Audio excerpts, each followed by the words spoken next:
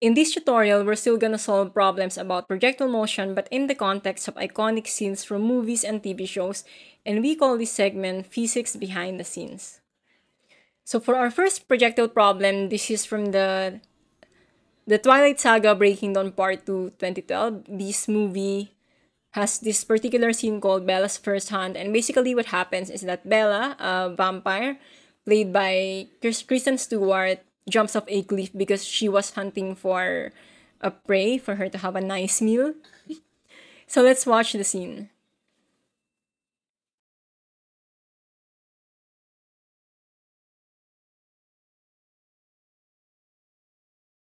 So based on that movie scene, the projectile problem that I was able to come up with is that if Bella's total airtime down the cliff was 4.0 seconds, what was her final vertical velocity upon landing?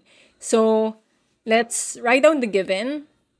And in terms of the sketch, by the way, it would look something like this. It's a horizontally launched projectile because basically Bella, the vampire, was running horizontally along this platform or the cliff, and then he jumps off. So yeah, for the given, the time is 4.0 seconds. It's just based on the clip. And then v naught y, or initial vertical velocity, is 0 meters per second. So always remember these four horizontally launched projectiles. So because it is launched horizontally, obviously, the vertical component will have a zero value at the beginning. And then for acceleration along y, it's negative 9.8 meters per second squared. Again, this is always negative regardless if it is going up or down because the force that causes this acceleration due to gravity is actually directed downward, and that's the gravitational pull of the Earth. And then for v sub y, that is our required to find. So that's our final vertical velocity, which is an interesting thing to solve for because we would like to know how fast the vampire or Bella would actually hit the ground, or at what velocity she would be hitting the ground. So for our inventory of given variables, let's check what we have in here. By the way, we're particularly concerned with the y-axis because we're looking for the final vertical velocity. And we don't know anything about the x-axis, by the way. So we know that the initial vertical velocity is 0, acceleration along y is known, and then the final vertical velocity is known. It's what we are solving for, rather. It's required to find. Time is also known. So d sub y, or vertical displacement, is our missing variable in the problem. Meaning to say, we need to pick the equation which does not contain the missing variable, which is d sub y, and that is this equation. So let's write it down. So it's here. Again, we're picking this equation because it does not contain the missing variable, which is d sub y. And missing variable is the variable in the problem that we don't know, and it's also not the one that we're solving for. And then take note, we can cancel v naught y, or initial vertical velocity, because it's 0. So we will be left with acceleration along y times time. And that's negative 9.8 meters per second squared times 4.0 seconds. And then we're supposed to get negative 39 meters per second. So take note that the negative sign is because this velocity is directed downward. And in terms of the value, well, it looks reasonable because the total airtime of Bella here is actually 4.0 seconds. So that's pretty long. The cliff was probably high, as you can judge based on the cliff. And take note that in terms of magnitude, this 39 meters per second is actually fast. It's beyond the maximum speed of cars in expressways, for example. Well, in reality, this could actually cause a fatal impact, but of course, Twilight is Twilight, and as we know, of course, Bella is a vampire, and in the world of fiction, vampires are known for their incredible strength, and this scene is probably just intended to showcase Bella's non-human level of strength shortly after she transformed into a vampire. In the next physics problem that we have for projectile motion, this is from the episode 6 of season 7 of Game of Thrones, whether you like the show or not. The episode is called Beyond the Wall, and basically what happens here is we have this so-called Night King, which is the leader of the ice zombies. He basically uses his ice spear to kill this dragon, which is a worthy opponent. So let's watch this.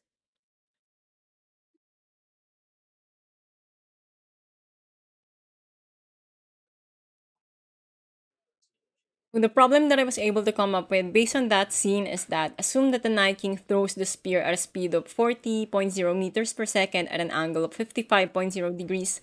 What is the spear's velocity when it hits Viserion, the dragon, after 2.5 seconds? And what height did the spear reach at that point? So the 40.0 meters per second speed, if you're wondering why it's too high, well, javelins are normally thrown at 28 to 30 meters per second, but because the Night King is not a human being and it has incredible strength based on my reference, then we could use 40.0 meters per second as a more reasonable speed value when the spear was launched in the air.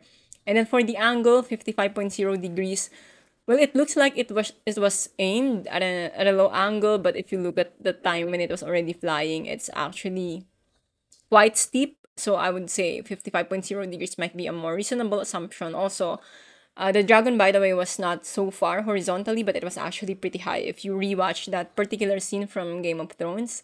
So yeah, let's solve for it using those values. So that's our table. This would be the trajectory of our projectile, which is the spear thrown by the Night King or the ice zombie. And then initial velocity is 40.0 meters per second at an angle of 55.0 degrees. Now take note that if you try to visualize that initial velocity upon launch, it could look something like this. That's the vector arrow for it. And that velocity has an x component directed this way, and that is represented or calculated using v naught cosine theta. It's important to take note of this because if we need to use v sub x later in the computation, this would be the proper equation for that, considering that this is our v naught or initial velocity. And then we might also need our initial vertical velocity, and if we need that later, we're just going to use v naught sine theta, which would be 40 meters per second times the sine of this particular angle. So that's for initial vertical velocity. And then for the time, we're concerned with the velocity at 2.5 seconds. So that's the time that we're going to use in our first part of this problem. And then the actual required to find is the velocity when time equals 2.5 seconds. So I'm going to write that as v subscript time equals 2.5 seconds. So that's our required to find, or RTF. And take note that if you represent that velocity with a vector arrow, this is how it can look like vectorially. So it would be the velocity right before the dragon is hit by the spear. So this could be the dragon. So that's it. And then take note that for that velocity along the trajectory, there is a v sub y or vertical velocity associated with it. And there's also a horizontal velocity or v sub x that you can solve as well using this. So to maximize that illustration, this is our target velocity represented by an arrow. And then it's just v, we call it v. And then this is v sub x, okay? So again, this is v naught cosine theta. You might be wondering, is the v sub x here initial, final, or what? Whatever you get for v sub x, if you do v naught cosine theta, whatever number you get, it's the same horizontal velocity or v sub x throughout the entire trajectory because v sub x is constant, okay? So yeah, whatever you get for v naught cosine theta, you can use that as your v sub x. Whatever time you are using in your problem, whether it's 2.5 seconds or after 1 second, whatever, okay? However, for v sub y, it's something that we don't know. It's not just v naught sine theta because this would just be the initial vertical velocity. However, vertical velocity is changing because of the acceleration due to gravity. So after 2.5 seconds, this initial vertical velocity will no longer apply. It will actually slow down as it moves upward while it is being opposed by gravitational force. So what we need to do is to solve first for v sub y, or final vertical velocity, when the time is 2.5 seconds. So we're going to treat v sub y first as a required to find, or RTF, because through that, if we know v sub y, we can solve for the actual v at 2.5 seconds using Pythagorean theorem, because you would have an expression for v sub x, and yeah, if you know v sub y as well, then you can know v out of that. Okay, so acceleration along y is negative 9.8 meters per second squared. And then if you check the inventory of our known variables, we don't care about x right now, so we're going to look at y because we need to know v sub y, right? So we know v naught y, it's just v naught sine theta based on this. And then acceleration along y is known.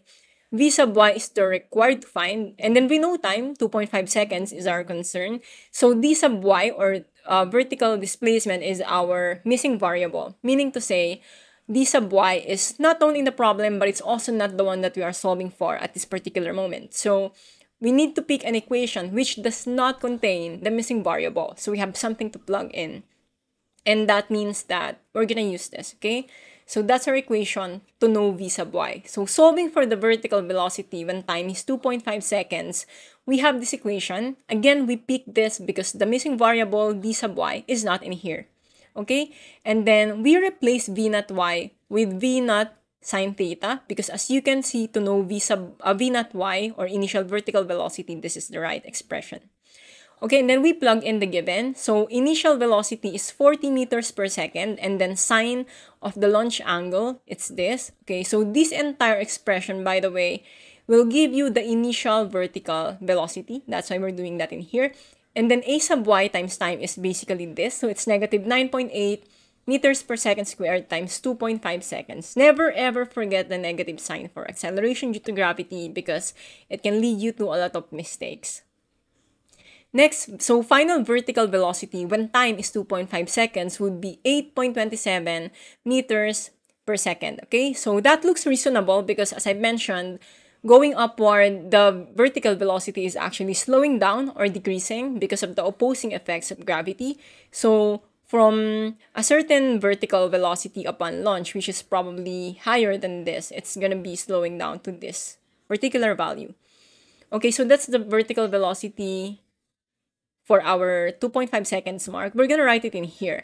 So what now, Miss, what are we gonna do? So since we're aiming to solve for the velocity at 2.5 seconds, again, we need to know both v sub x as well as v sub y. And now that we know v sub y and v sub x is just this, we can proceed to solve for the magnitude of the sphere's velocity when the time is 2.5 seconds, and that is gonna be c squared equals a squared plus b squared, which, as you know, is the Pythagorean theorem. Why? Simply because the velocity is represented by this vector arrow, and if you look at this right triangle, this is the hypotenuse, and you can solve for its value as long as you know the value or the length of the two other legs. Okay, so this is our equation, Pythagorean theorem, and then we're gonna rewrite it to get rid of this exponent 2 in the hypotenuse. So it's gonna be like this, and then we're gonna rewrite it to make it a physics equation. There's nothing bloody. This and this are just the same thing. It's just that instead of c, take note that c is the hypotenuse of the right triangle in Pythagorean theorem. We replace it with v. It's the velocity we're solving for when time is 2.5 seconds, represented by this, because this is the longest side in the right triangle. So that's the c in our Pythagorean equation. And then the a and b in the Pythagorean theorem are actually the two other legs of your right triangle. So those A and B are the v sub x and v sub y at 2.5 seconds respectively. So we just replace them with v sub x and v sub y. Do not forget to keep the exponent 2 for both variables. And then next, so yeah, and then we rewrite this equation so it becomes v naught cosine theta instead of v sub x. Nothing bloody. It's just that v sub x is equivalent to v naught cosine theta. So we just replace it with that expression in our second version of the equation. Next, we plug in. So v naught, or initial velocity, is 40 meters per second. And then cosine of the launch angle or angle of projection, that's cosine 55.0. And then you have exponent 2. We just affixed it, nothing bloody. And then plus vy squared. So this is our vertical velocity when time is 2.5 seconds. So we just plug it in here. Do not forget to square that. And if you perform this operation in the calculator, you are supposed to get 24.4 meters per second. So this is now the magnitude of the sphere's velocity when the time is 2.5 seconds, when Viserion, the dragon, was actually hit. So that's still pretty high, even after it has slowed down from 40 meters per second going up. It's still high, and it just makes sense that it cuts through the dragon, especially considering that the ice spear in Game of Thrones is actually a magical weapon. It's not just an ordinary spear. So our answer is not yet complete, because when you say velocity, it involves both the magnitude as well as the direction. So this is the magnitude, but in what direction is it pointing? So to solve for the direction of the spear's velocity when time is 2.5 seconds, we're still going to refer to the same illustration. And this angle, this theta, is basically the direction that we're aiming for. In projectile problems, or in most vector-related problems, we normally aim for the angle that touches our horizontal axis. So it would be this. And that is our theta. If that is our theta, this would be the opposite side, and this would be the adjacent side. So because these two values are known, we're gonna pick an equation or a trigonometric function where the opposite and the adjacent side are both utilized, and that is the tangent function. So tangent theta equals opposite over adjacent side, which if you rewrite in physics terms, that would be v sub y over v sub x at 2.5 seconds, of course. Nothing bloody in here, it's just that the opposite side is v sub y based on this figure, and then adjacent side is just technically the v sub x, right? So there's nothing bloody. Now, we need to get rid of the tangent expression because we just want to solve for theta. So what you need to do in there is just get the arctangent or multiply both sides of the equation by arctangent or tangent raised to -1, and that will cancel out the tangent expression in this equation, and you will be left with theta for the left side of your equation. For the right side, it would be arctangent times v sub y over v sub x or v cosine theta. So nothing bloody, v sub x is v cosine theta, okay? Miss, why is there no not or zero, sub-zero in here? Yeah, it's okay as long as you know that you're talking about this velocity.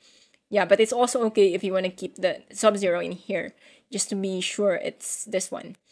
So yeah, let's plug in the given. So again, vertical velocity when time is 2.5 seconds is 8.27 meters per second. We solved for this earlier.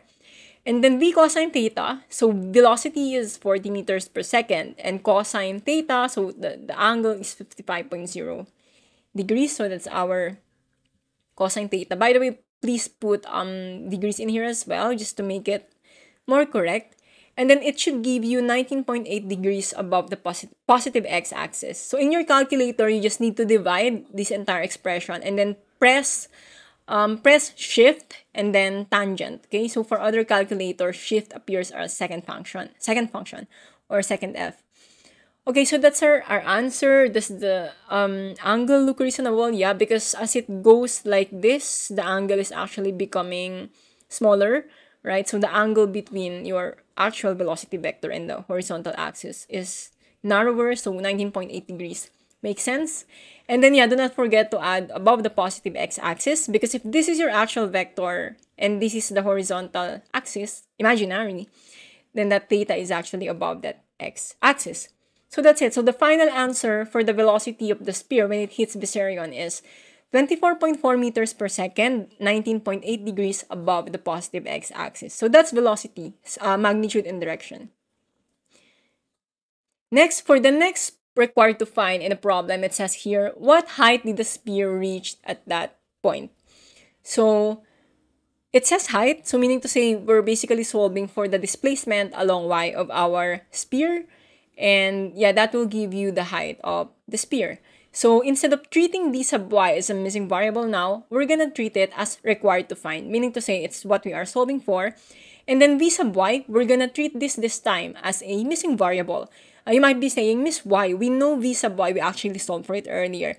Well, my tip is to avoid using something that you only solve for, because if there's any error associated with it, then that error would be carried over to the second part of the problem. So it's better to take or to treat v sub y as a missing variable as long as you will not lack given variables to solve for the required to find. So if you treat v sub y as a missing variable, then you're going to use an equation which does not contain v sub y, and it's this fourth equation, okay?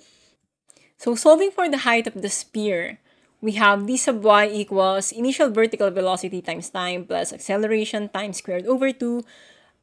Take note again that we are choosing this equation because it does not contain our missing variable, which is v sub y. So you don't see v sub y in here. That's the right one to pick.